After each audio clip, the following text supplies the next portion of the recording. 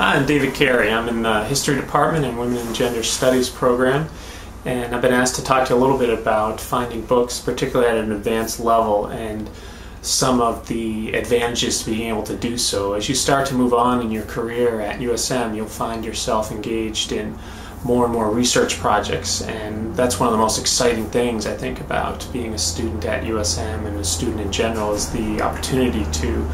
look at some pretty specific questions and pursue some of your passions. And to be able to do that, you really need to fine-tune your skills and to be able to find books that speak specifically to your research topics. And even though the sort of physical books that are available in the USM library may not capture everything you're looking for in your research project, there are some great resources we have available, particularly working with interlibrary loan, which basically gives you access to books from around the country and in many cases around the world.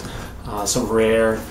seldom used books that only have a few copies of them. All that is accessible to you as a student for these research projects. So I just want to encourage you to hone those skills and to really sort of push yourselves and advance to that next level as you engage in both the exciting part of the research and the sort of practical part of how you put that together by looking for books at an advanced stage.